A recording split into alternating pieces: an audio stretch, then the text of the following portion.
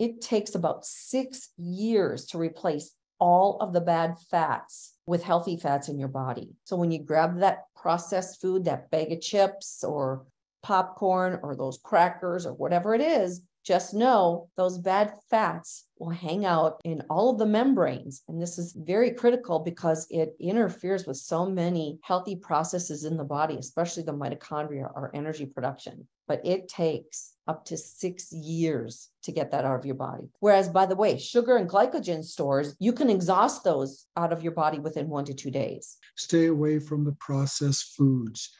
And here's the thing to know is that the seed oils provide a good fat, but when they're processed, they become very toxic. They become hydrogenated. And the reason for the processing is because fats, when they're exposed to oxygen or when they're removed from their source, they go rancid, they oxidize. So this is why they're hydrogenated, because if you were to taste a rancid fat, it wouldn't taste good.